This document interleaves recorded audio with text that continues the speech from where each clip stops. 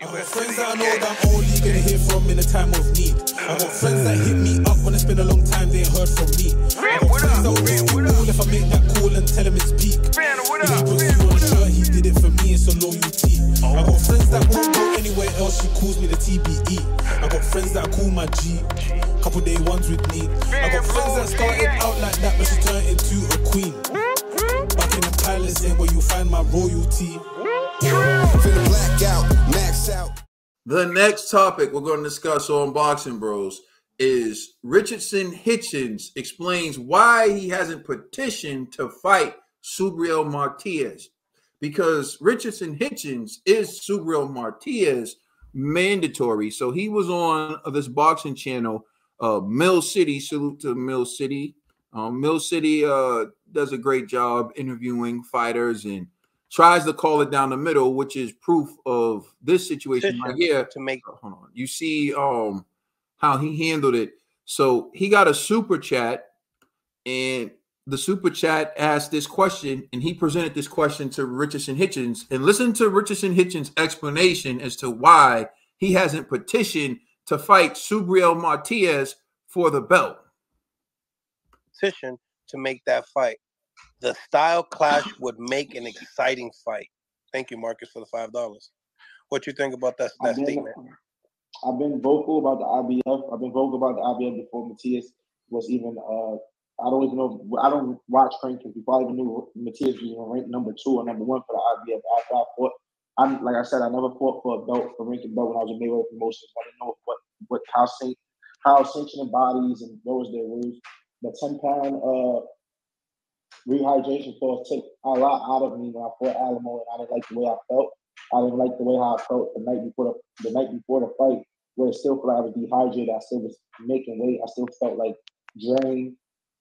I couldn't really eat after breakfast. I think I ate breakfast and like maybe a little bit of like lunch, and I really couldn't eat. I was still hungry. I didn't like that feeling going into a fight, and I feel like I said, Subriel Matias is no easy task. If I fight a fight like that, I want to be at my best, and I want to rehydrate at my best. So I'm willing to fight whoever at the 140 division, but I'm not fighting no top guy like that with not being in my best. Subriel Matias has been vocal, and he says he has no problem with the IBF. He doesn't rehydrate even that big. So I'm a guy. I'm not a small 140, and like I said, yeah, I want to be at my best if I get in the ring with somebody like Subriel Matias or Devin Haney or anybody. You see Devin Haney when he rehydrated with Regis, he came out 165 because he knew that he had to withstand the punches. He had to be big, and he had to rehydrate to be able to be durable, to be able to take that impact if he had to. All that plays a big key in big fights.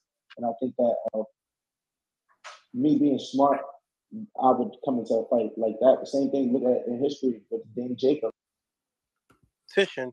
All right, so you heard what he said. He said because the IBF has a clause in it where you can only rehydrate 10 pounds the day after the weigh-in, he doesn't want to fight Subriel because he feels like he won't be at his best. Although he pays sanctioning fees to be ranked in that sanctioning body, and he knew that going in. Now he's saying he didn't know that because of Mayweather Promotions, whatever, and now he doesn't want it, and he doesn't want to take that fight. Dollar Bill, what's your reaction to that? Just say you don't want no smoke without saying you don't want no smoke. I ain't mad at you. It just says you try to make the man. You ain't even the A side yet. You ain't never even got it. Listen, you better go in there and prove yourself. That's what you're supposed to do. Before you try to think you tank or something. Mentioning Devin, all these guys who done became champion already got belts, you know what I'm saying? And got some name for themselves. Like, you know what I'm saying? Like, we know who you are, but you ain't made a name for yourself. You got to go and grab one of these belts. You know, everybody surpassed you. Rolly, everybody. People talk about, I remember seeing you before, you know what I'm saying? All the other people that just coming before you. You know what I'm saying? Even the Subriel Matias. All these people. You had the spotlight on you. You know what I'm saying? And you ain't taking the challenges, man, that you don't want to lose. People are scared to take that L. You know, that's what it is. People are scared to take that L. And I'm not even on the I just think these guys don't want no smoke with Toby. They don't want no smoke. That's basically what he was saying to me. That's what he was saying to me. Like, he don't want no smoke without saying he don't want no smoke. You know what I'm saying? That's basically what he was saying. Run away from me, baby. Run away from me, baby. Run away. Yo, listen. The thing that's crazy to me is everyone will concede Richardson Hitchins has more skill than Subriel Matias. Devin Haney has more skill. Teofimo Lopez has more skill. They're the more skilled fighters. But they don't want no parts of Subriel Matias. And I'm going to tell you why. Just because you're the more skilled fighter doesn't mean that Subriel Matias doesn't have any skill.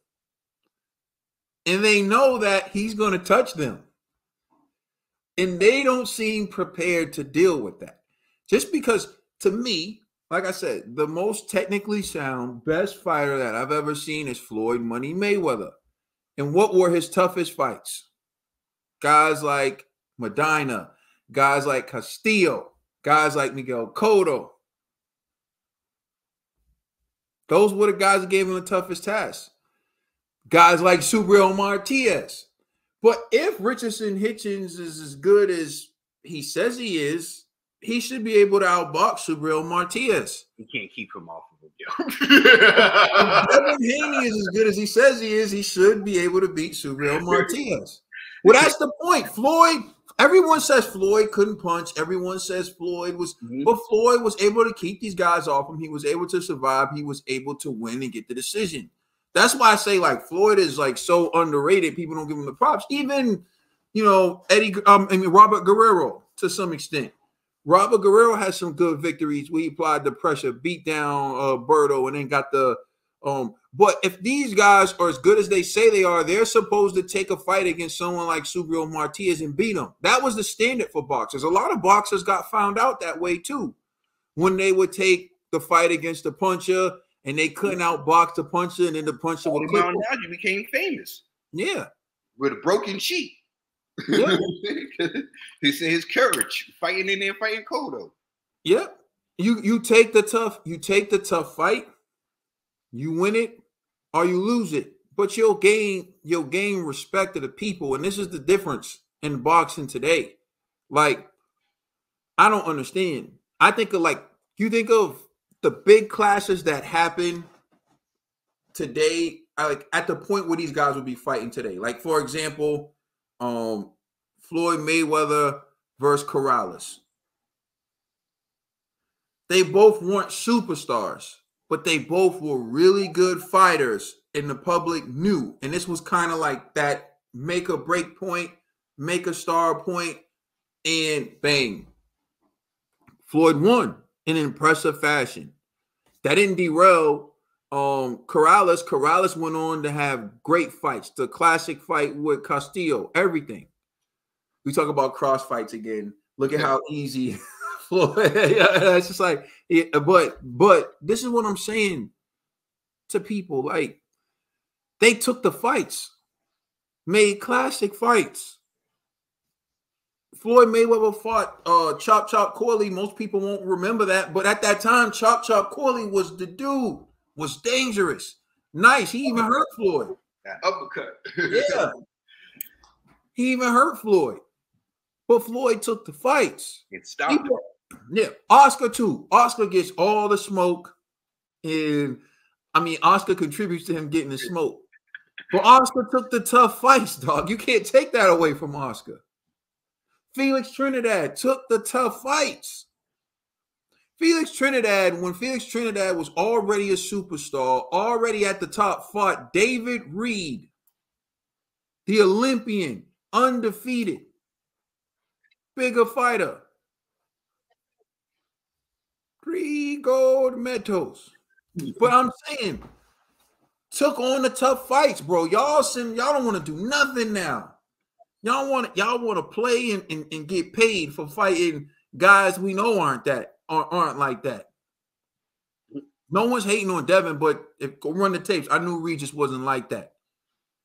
We knew Regis was going to. We knew he was going to outbox Regis. We knew that. Go unify. Richardson Hitchins has the opportunity to petition to fight Subriel Matias, but he doesn't want to because of a rehydration clause. Which brings me to another point. Tank should probably just try to get the IBF belt, and then everyone who fights him would automatically have to have a rehydration clause. So maybe Tank should try to fight Subriel. I don't know.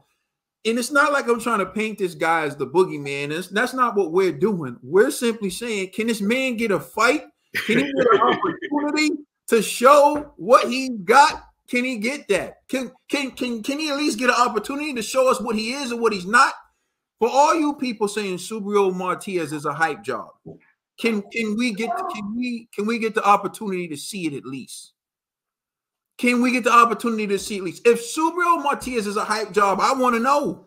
So that means I want Tio to fight him and show me. That means I want Devin to fight him and show me. That means I want one of these guys at the top to fight Subriel Matias and show me he's a hype job. But none of them even want to prove it to me. Richardson Hitchins right now can prove that Subriel Matias is a hype job. Just petition to fight him and show your great boxing skills. Box circles around this guy who has no defense, this guy who gets hit too much, this guy who everyone's hyping up. Beat him and shut us up. Because we're going to come in here and be like, oh, he was overrated. Do it for us. Do us the favor. Please, please do us the favor. I'm still waiting. When someone finally does it, actually signs the dotted line, we'll keep you informed. But as of right now, this is another fighter telling us why they don't want to fight Subriel Matias. Thank you for watching. Please like, share, and subscribe. Remember, I'm sorry. Oh yeah, check us out on Instagram and Twitter, and please check out our podcast on all major streaming services. We're the Boxing Bros. It's my Wi-Fi.